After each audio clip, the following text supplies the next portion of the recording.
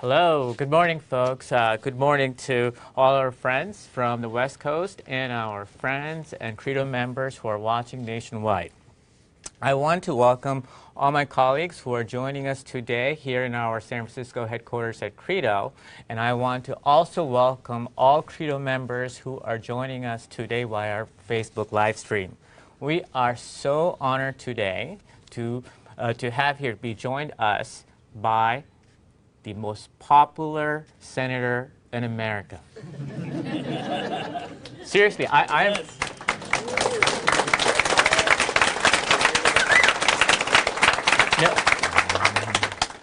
not making this up. This is, according to hard data, number of recent polls shows that Senator Bernie Sanders from Vermont is indeed the most popular American senator today in the country, with an astounding 85% approval rating in his home state. Now, that kind of popularity that comes from his constituents, the progressive movement from the entire country, well, frankly, across the globe, I hear he's very popular in Europe and UK. It only happens when a progressive champion relentlessly, fearlessly, tenaciously is always fighting and pushing progressive agenda in his home state, in the halls of Congress, and all over the country.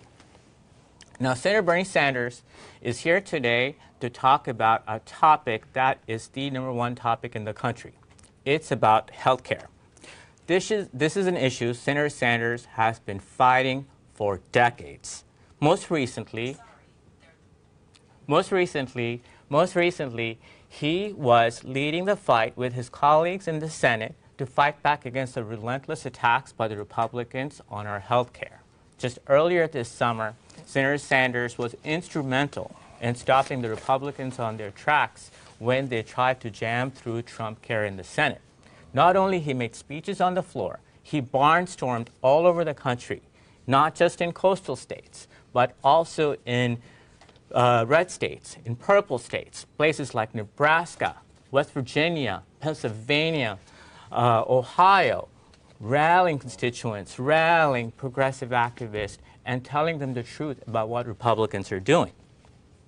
And he was successful then, we were all successful then, and today, sadly, we are fully re-engaged in that fight again. As many of you know, Senate Republicans are trying to take another go at Trump Care. They're trying to jam through Trump Care 5.0 through the Senate before September 30th. And here he is on the front lines again with all his colleagues in the Senate and all of us here trying to fight back against another assault on Trump Care, another assault on the Affordable Care Act. Now, Senator Sanders knows how to play defense, but he also can play offense. And he's also here to talk about how we go on offense on health care. And he's going to talk about an issue Credo members and this entire organization has been fighting for years. Health care for all. Senator Sanders recently introduced a Medicare for all legislation in the Senate. It is one of the most comprehensive single-payer Medicare for all legislation a U.S. politician has endorsed. And it is so substantive.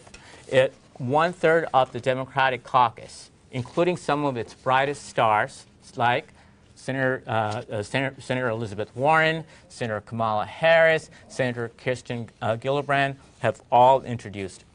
So I'm sure many of you will have questions, and you're anxious to hear from Senator Sanders on how we fight back against Trump Care and how we go on offense on Medicare for all. So without further delay, here is Senator Bernie Sanders. Thank you.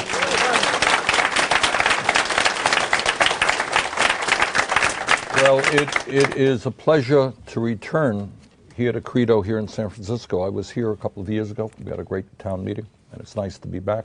And I want to congratulate Credo. You guys are doing exactly what has to be done, and that is you're trying to rally the grassroots of this country to stand up and to fight back against a Congress which increasingly represents the 1% against the bottom 99%. And I want to give you some good news, and I'll give you the bad news and the good news. But the good news is, and I want everybody to understand this, that on virtually every major issue that you care about, that I care about, the American people are on our side. And we have already had some enormous successes. And we'll get to health care in a second, where we're also seeing some really positive breakthroughs. If we were here 5 years ago talking about raising the minimum wage to $15 an hour, you all would have said that we're crazy. That's too high. You can't double the federal minimum wage. All over this country now, because of the work of Credo, grassroots organizations, the AFL-CIO, the trade union movement, Good Jobs Nation, all over this country now, communities are passing $15 an hour minimum wage. Congratulations. We have made real progress in that area.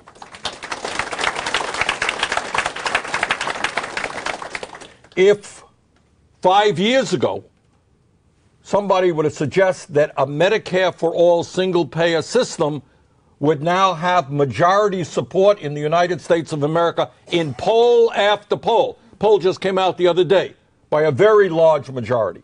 The American people understand there is something wrong when this nation is the only major country on earth not to guarantee health care to all people as a right. Something a little bit crazy about us spending twice as much per capita on health care as any other people. A little bit absurd that we are paying by far the highest prices in the world for prescription drugs. We have made huge progress.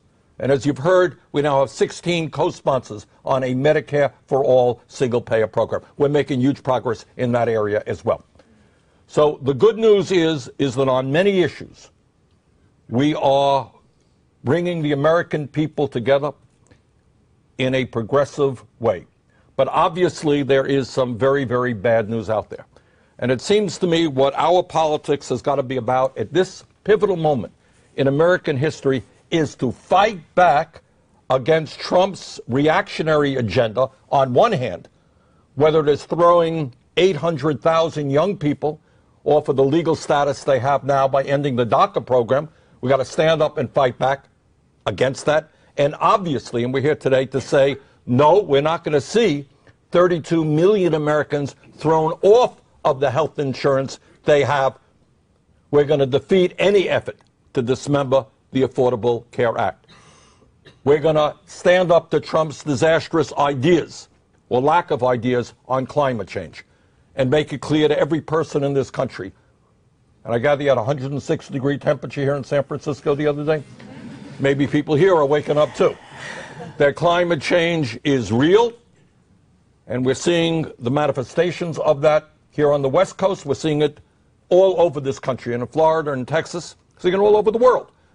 And we are going to stop Trump's disastrous ideas about supporting the fossil fuel industry. We're going to transform our energy system away from fossil fuel to energy efficiency and sustainable energy. More and more people are on board that effort as well. So the good news is that as a result of the work of a lot of people, the American people are coming together around a progressive agenda. And obviously the very bad news is the guy who sits in the White House right now. And we have got to fight him every step of the way. But we have also always got to counter. It's not good enough, in my view, to say Trump is wrong on this, Trump is wrong on tax breaks for the rich, Trump is wrong on health care, Trump is wrong on climate change. We need an agenda that speaks to working families today who are hurting. They don't want to hear about how bad Trump is. They want your ideas about how we improve life in this country. They want your ideas as to how in the wealthiest country in the history of the world, we're going to make sure their kids can afford to go to college. They're going to have health care for their children and their parents. So, one hand, we fight back against Trump's agenda. On the other hand, we go forward with a progressive agenda. And right now, in terms of that paradigm, that's where we are right now. The immediate task is to defeat this horrific so-called Graham-Cassidy legislation, which is coming up, we think, in the Senate this week, next week. And they have, by arcane Senate laws, which I won't bore you with, they have to get this thing passed by September 30th, or else they'll need 60 votes to do it. Clearly, they're not going to get 60 votes. So their only hope is to get 50 votes. In their past absurd health care proposals, and we beat back 3 of them, they've had up to 49 votes. If they get one more vote, 50 votes, then the vice president breaks the tie, and obviously voting with the Republicans. So they are somewhere now at 47, 48, 49 votes. We got to keep them from getting that 50th vote. And that's going to happen within the next week or two. Now, what is this Graham-Cassidy bill about? It's more or less the same old of what we've been hearing about over the last couple of months, maybe a little bit worse. It's disguised under the rubric of federalism, decentralization, but it's the same old. What it ends up doing at the end of 10 years, over a 10-year period, is to throw 32 million Americans off of the health insurance they currently have. And frankly, one of the difficulties we have in this debate is the Republicans' proposals are so horrific, people don't even believe you. They think, oh, you're being political. They're really not going to throw people who have cancer, who have heart disease, who have asthma off of the health insurance. My God, they're not going to do that. Why are you exaggerating? I am not exaggerating. That is exactly what they are going to do. So to anybody who's watching this, who is struggling now with a life-threatening disease, who obviously is staying alive because of the health insurance and the medical care they're getting, worry a whole lot. I'll never forget, we did a town hall, a teleconference town hall in Vermont a couple of months ago, and a woman called me up and from Vermont, and she said, my son has a very, very serious illness, and we're spending $1 zillion a year on prescription drugs. He's on Medicaid right now. What happens if the proposal goes through? I didn't have the courage to tell her the truth. And that truth, that is likely her son will die, that he will not be able to get the medicine that he needs. And that is the reality. Now, this is not Bernie Sanders talking. Study after study says what is obvious. If you have a life-threatening disease and your health insurance is cut, what do you think is going to happen to you? If you're in cancer treatment today, if you have a serious heart disease and you have no health insurance, you know what's going to happen? You're going to die. Now, they don't like talking about that. I get criticized for talking about it. But study after study from doctors, researchers, indicates what is obviously the case. Thousands of people will die. We don't know how many, but thousands of people every single year will die if this type of legislation goes through. Okay? On top of that, you got 2.5 million women today who are getting the health care they want, good quality health care at Planned Parenthood. They're going to defund Planned Parenthood. Now, these are the guys who tell you that they believe in freedom of choice. Remember that? Get government off of our backs. Let people do what they want to do with their lives. 2.5 million women want Planned Parenthood as their choice of where they get their health care. Gone. You're an older worker in San Francisco or Vermont. You're making $40,000 a year, $50,000 a year. You're 62 years of age. According to the AARP, your health care premiums are going to soar. And many of those older workers will not be able to afford the health insurance that they need. So what you have is a disastrous proposal opposed by virtually every national health care organization. The AMA is not, the American Medical Association is not known to be one of the radical progressive groups in America. They are vigorously opposed to this for all the right reasons. These are doctors. They're not going to be able to practice health care effectively if their patients don't have any insurance. The American Hospital Association is opposed to it because this will decimate rural hospitals all over this country. When Medicaid is severely cut, these hospitals are not going to survive, which means in communities all over this country, people are not going to have their local hospital anymore. So this bill, which is opposed by almost every national health care organization, is a total disaster. But I do have to tell you, do have to be honest and acknowledge there are some people who are supporting this legislation.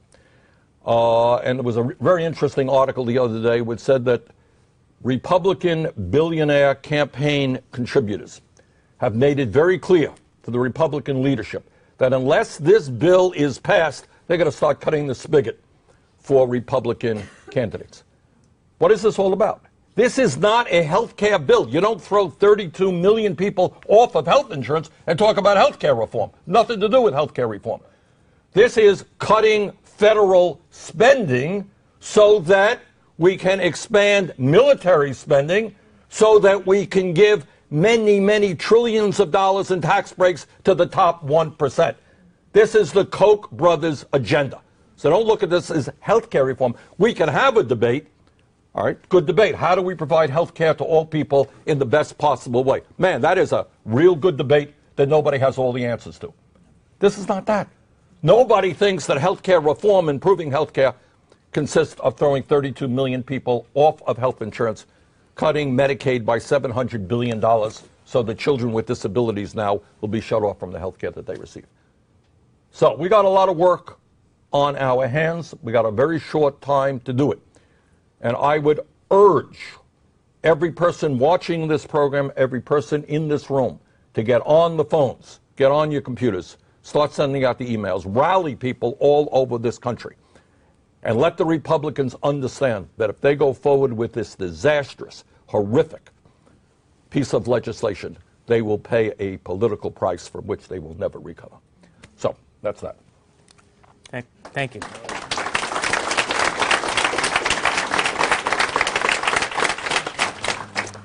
Well, great. We'll have some questions. Senator, I will start with the first question, and I think you have laid out why you're so concerned about this latest attempt for them to ram through Trump Care. I think it's their fifth attempt, it's Trump Care 5.0. One of the questions that we're getting is, hey, you know, we have done this 4 times already. Like, how concerned should we be this time again? Like, are they going to have the votes? Do we pretty much gave it all the first 4 times. All right, but we did give it all. And I want to say the results of us fighting back, it's not just been that we defeated this thing on 4 occasions. Mm-hmm. Equally important is the American people now know, because of your work, how awful this proposal is. You know what the polls show? Polls show that 20% of the people support this, 16% of the people support it. Overwhelming opposition. The Republicans used to have town meetings where 50 people showed up to talk about how they can give tax breaks to billionaires. Now 1,000 people show up and say, you know what, you're not going to kill my wife by throwing her off the health insurance he now has. So we have changed that debate. But like in many other respects, what we are up against is a billionaire class which represents very few people, but which has enormous amounts of money. All right? So all of you get 1 vote, but the Koch brothers get a vote, and they get the opportunity to spend $300 million in the coming year making sure that these guys get reelected. That's what we are up against. We're up against a corrupt political system. If there was a vote tomorrow about this bill among the American people, Republicans would be laughed out of the room. It is so absurd. But we are taking on very powerful people. So it's not good enough to say, gee, we tried, we worked hard. We got to do it again. We got to do it in the next week, the next 2 weeks. Because we are talking about life and death. And I'm not being figurative here. I'm being very literal. For thousands of people in this country. So if you're tired, it doesn't matter. Because there are children now with life-threatening illnesses who will die if we don't defeat this proposal. So let's get on the phones. Let our my Republican colleagues hear from you. And let's do everything that we can to make sure this does not become law. We're gonna try to take some questions from the audience. So let's see. Oh, I see Nicole's hands up there. Nicole. Hi, Senator Sanders. My name is Nicole. I'm a campaigner here at Credo. And my question is, how is the new Graham-Cassidy bill either just as bad as the other Trump Care bills, or is it worse? Well, this is what it is. It becomes a little bit, what they will focus on is the fact that they're going to end federal control over health care. They're going to end Medicaid as we now know it and give options back to the states. Isn't that a wonderful thing? California is different than Texas. Let's give control back to the states. Well, a couple of factors that they are not discussing in that logic, and that is they are substantially cutting funding, and they're doing away with the basic benefit package, the fundamental benefit package that has been established in the Affordable Care Act. For example, pre-existing conditions. We work so hard to end the obscenity of insurance companies not being able to provide insurance to people who had pre-existing conditions. That's gone. All right. Women's rights to maternity care, gone.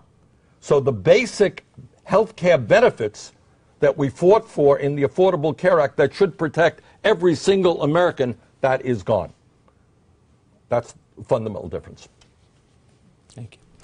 Senator, now we have a question from one of our team members in Denver. Credo actually has a presence in Denver, a purple state, where we have a Democratic senator and a Republican senator who often tries to bill himself as a moderate Republican. So it's a question from Kylie, who actually will be also delivering petitions to Senator Gardner's office in the next 40 minutes about Trump care, asking him to resist Trump care. His question is, there are a number of so-called moderate Republican senators who are currently on the fence. You know, they haven't seen the bill, but they're telling people they're trying to read it, but supporting Graham Cassidy. What would you say to them if they were sitting right across you right now?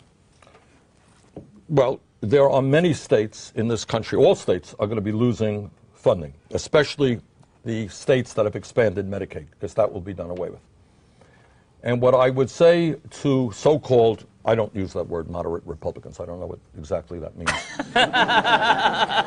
But this is where we are right now in terms of health care. Is the Affordable Care Act has done a lot of good things that I think you're all aware of. It's expanded health care to 20 million more Americans, done away with obscenities like pre-existing conditions.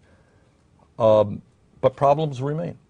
So I think short term, what I would say to Republicans is do what the American people want. Right now, given the fact that Republicans control the House, the Senate, and the White House, let's do our best to improve the Affordable Care. What does that mean? Lower the cost of prescription drugs.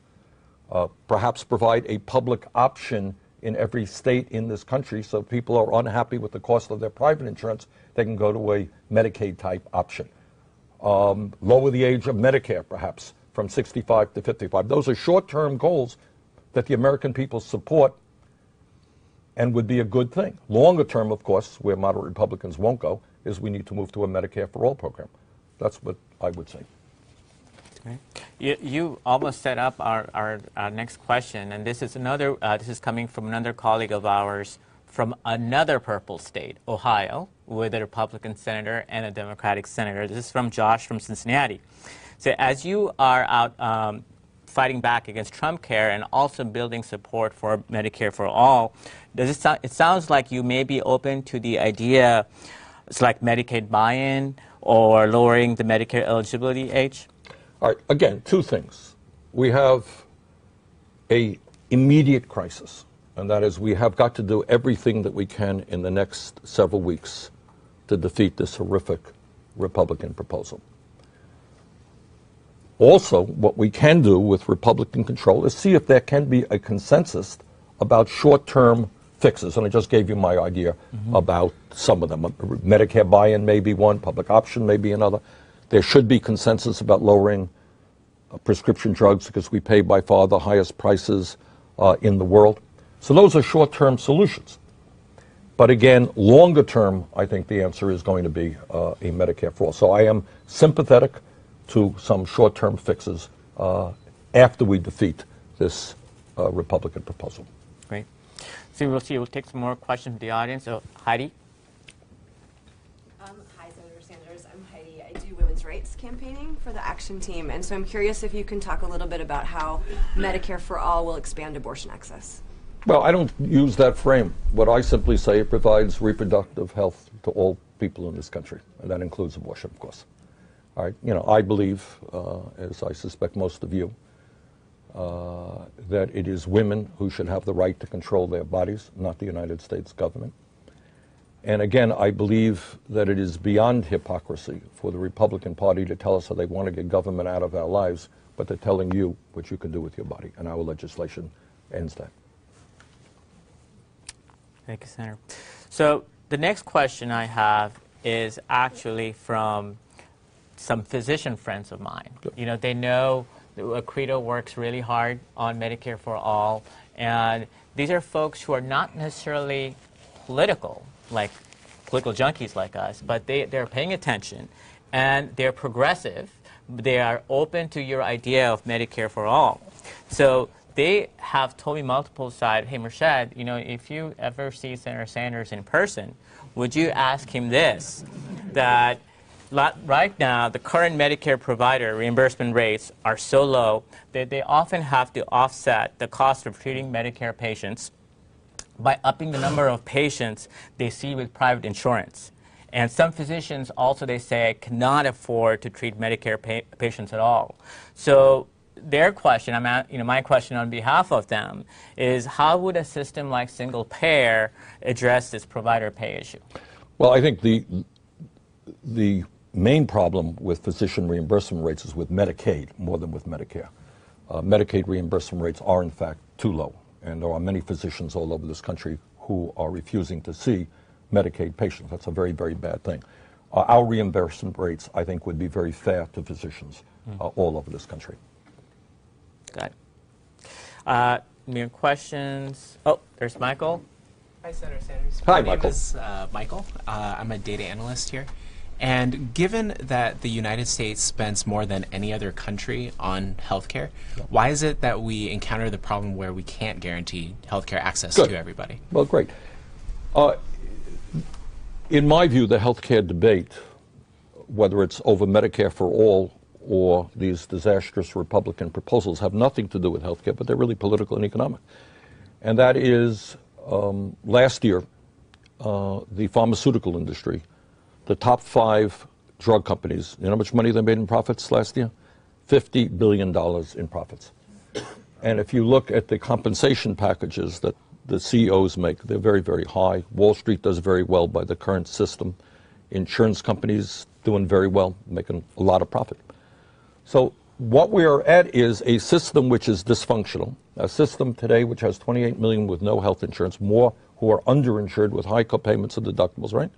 But it's a great system if you are a profitable pharmaceutical company or an insurance company. And the reason they will vigorously oppose, so they're all lining up already in opposition, to a Medicare for All program is, number one, we will negotiate, of course, drug prices with the pharmaceutical industry, as every other country on earth does.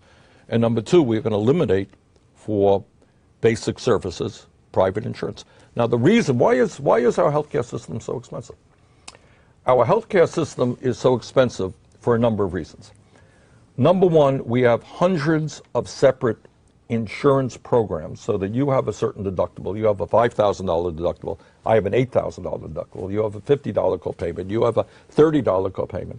Administering this incredibly complicated system costs us hundreds and hundreds of billions of dollars a year. It costs 2% to administer the Medicare program, traditional Medicare. It's a simple program. It costs between 12 and 18% to administer private insurance programs. So we believe we can save many hundreds of billions of dollars by saying, hey, everybody in America is going to have comprehensive health care. And it'll be easier and much less expensive to administer. That's one way. And number two, we negotiate drug prices. We're going to save over $100 billion just bringing drug prices down to what they pay in other countries.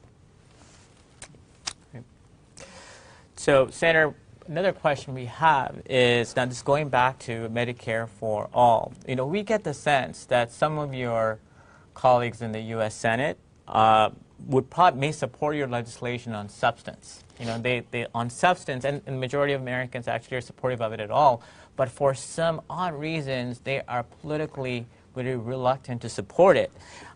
Do you think a concept like Medicare for All would take off and be popular in red states and purple states? I am not into, let me be very honest with you, I am not much into red states and purple states. Fair.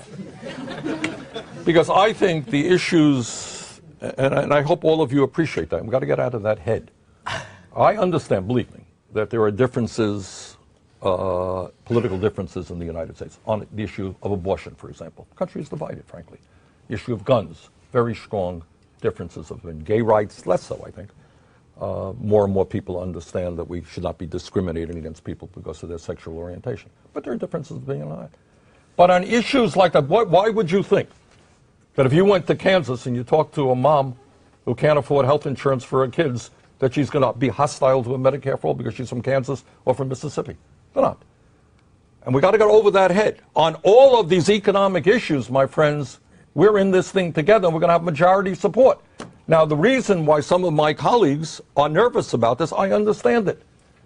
Because the drug companies and the insurance companies are going to lie about their position on what Medicare for All is, and they're going to spend huge amounts of money trying to defeat anybody who comes up and supports Medicare for All. I've had that thrown against me, and here is one of the arguments. Senator X wants to raise your taxes by zillions of dollars nationally, okay? What do they forget to tell when they talk about taxes? That we are eliminating private insurance premium payments. So if I say to you, you know what, I'm going to raise your taxes, I'm going to ask you to pay $3,000 more a year in taxes. But by the way, you're not going to be paying $5,000 a year to Blue Cross Blue Shield or United Health Insurance. How do you feel about that? You feel pretty good because I save you $2,000 a year. But when you see the ads, what the ads are going to tell you is your taxes are going up by $3,000. That's one of the many lies. They're going to tell you that you don't have freedom of choice with regard to the doctor that you want to go to. That's a lie. The truth is that today many of you don't have freedom of choice because your preferred physician may not be in the network of your plan. All right? So you're going to see a lot of lies. But it comes back to your question. Understand that these people have unlimited amounts of money. I don't have to tell you here in California. We worked on a prescription drug initiative. Remember that? Proposition 61. Do you know how much the drug companies spent to defeat that? $130 million just in one state on one initiative. What do you think they would do with Medicare for All for the whole country? Billions of dollars likely. All right? That's and that's why people are afraid. For good reason. And then our response to that is we need a massive grassroots movement to take on the drug companies, take on the insurance companies in all states in this country. Well, to be fair, blue is my favorite color. And we only hope our friends in Kansas and Mississippi enjoy the benefits and also get aligned with the values that we have in California. I have been to Kansas, and I have been to Mississippi. And let us not fall into the trap of dividing up this country. Right. People in Kansas are extraordinarily decent and good people. And our job, one of the problems is if you go to many of those states, they don't hear any progressive perspective. Their governments are right-wing. Their media is right-wing. So don't start off with the sense that the people in Kansas or Mississippi or any place else are hostile to our ideas. Bad way to get started. Start off with the assumption, which is true, that most working people are sympathetic to what we are trying to do. And our job is to bring people together around that agenda. Hear, hear.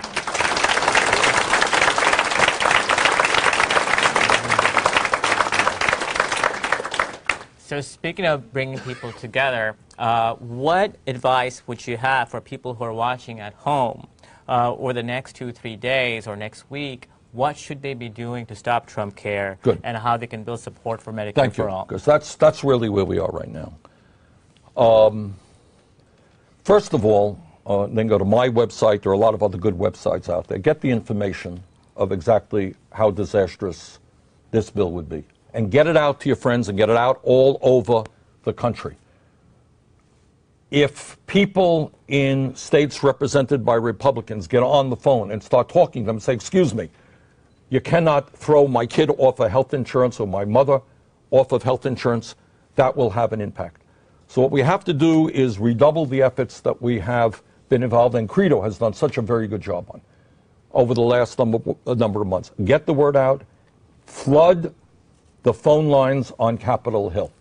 All right? Get the emails out. But do it not only in your own state. If you have friends or you're part of organizations that are national, have them do the same thing. This is it. We're up against the wall. It's going to come down to 1 or 2 votes.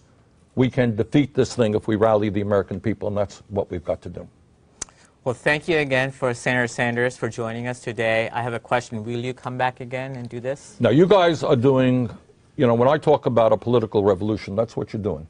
Our job is to educate, to organize at the grassroots level. When we turn the grassroots around, the Congress and the leaders will follow. And that's what you're doing. So keep up the great work, and I'd be very happy to come back when I'm here on the West Coast. Thank you all very much. Awesome.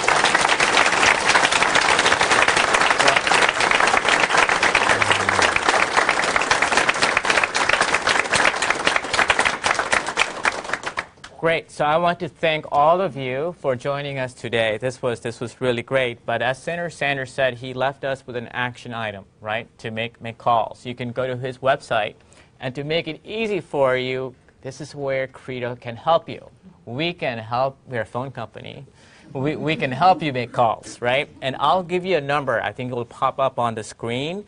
872-244-6501. That's 872-244-6501. That is a very special call tool that we have at Credo, that when you dial it, it automatically connects you to all the key Republican senators' offices. And not just their office in D.C. Their offices in Juneau, Alaska, Flagstaff, Arizona, Boulder, Colorado, Bangor, Maine. They will want to hear your calls. And so not so sure they really want to hear it. Make sure that they do hear. Make sure they do, right? So please get on and make the calls, and you can also get more up-to-date information by following us on social media, on Twitter @Credo Mobile, on Facebook @Credo, and obviously you can also go to credoaction.com. So thank you again, everyone, and have a great Friday. Good job. Thank you.